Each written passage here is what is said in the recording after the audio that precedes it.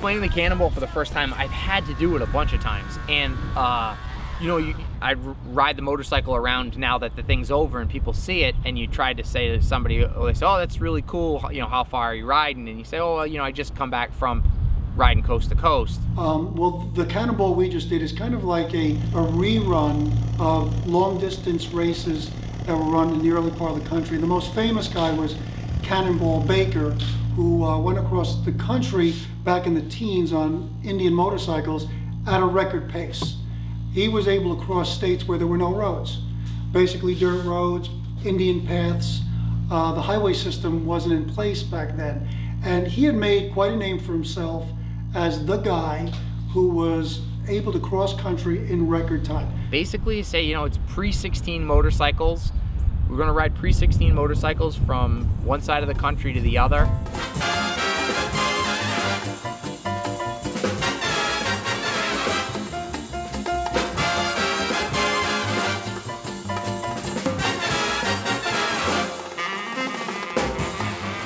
In, you know, a short period of time, and I don't think the general population gets it. I don't think that most people can, you say pre-16 motorcycles, I don't think 9 out of 10 people have seen a pre-16 motorcycle.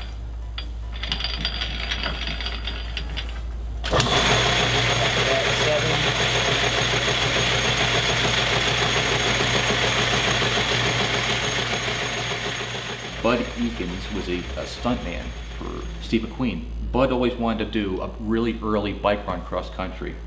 So Bud Eakins died, I guess it was 2 years ago, this coming spring. And in memory of Bud, Lonnie decided to put the Cannonball together. And that was a pretty cool thing to do.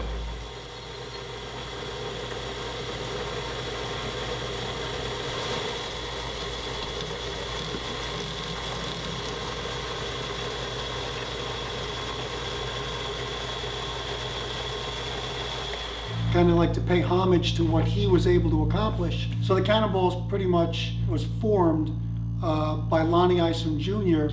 And his idea was just let's see if I can get anybody to go cross country on their old bikes. From what he told me, he threw his website up announcing the Cannonball and then went on vacation fishing in Mexico. And by the time he got down to Mexico, his phone was filled with messages, the website crashed, and he had all this response and realized, I got something here. To see a 1911, 1910 Harley or Indian, they're just not commonplace. So I tell people, you know, it's a pre-16 motorcycle run. We went coast to coast, and I don't know unless I've got the motorcycles sort of there, and unless they're paying real close attention, if they'll have any idea of what we were riding, you know?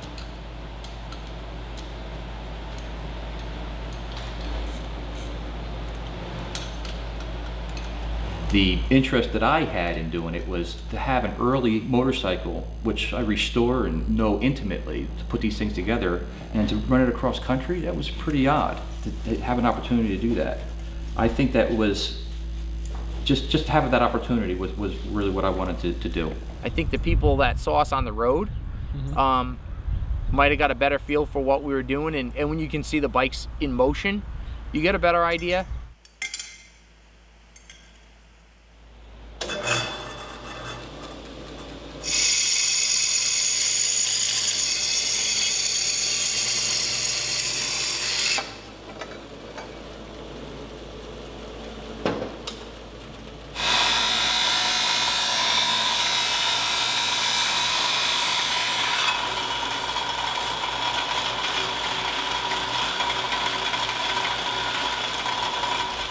I don't know, I think people have a hard time understanding how much you have to do to keep these stupid things running, you know? It's a constant, you know, you readjust the carburetor while you're riding down the road, and the more modified the engine is, you know, I bumped compression and I did things on my motor to try to give it a little more performance. It made it so much more sensitive to temperature change and altitude change that I was constantly sort of tinkering with it as I was rolling down the road to try to find the sweet spot.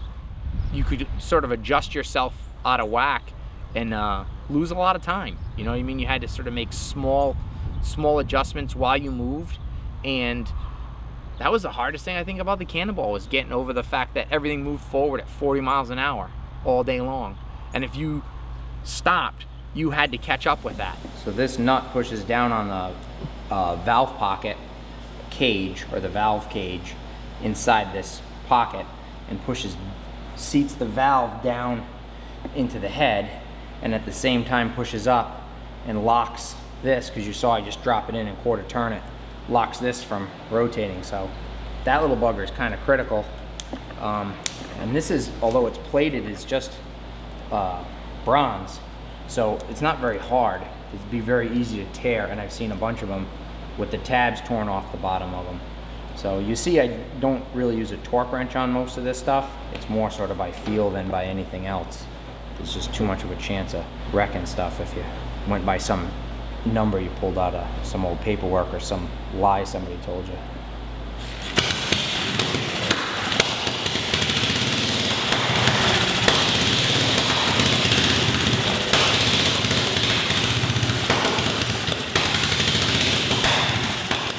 Went down to Kitty Hawk, the monument, had an amazing crowd out there. People were supporting us. It was very exciting. Do you want to be down there by me since that's your start position? I guess so. He said he just said park wherever you want and they'll rearrange us. Out, so that's the way they're going to haul us out. So. Yeah.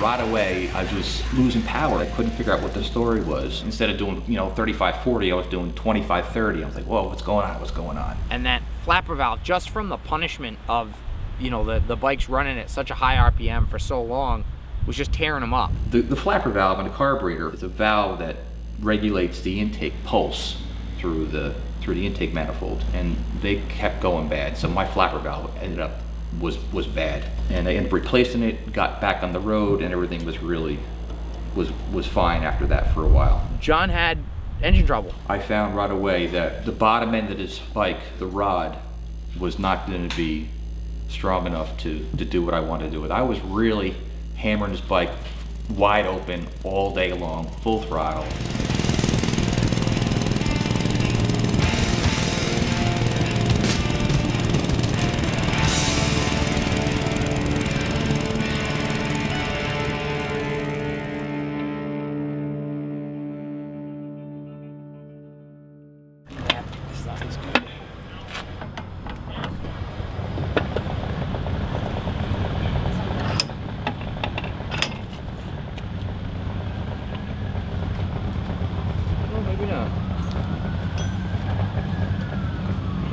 And I just tried to think the whole time that I was preparing for this, what I would need to repair this bike on the road.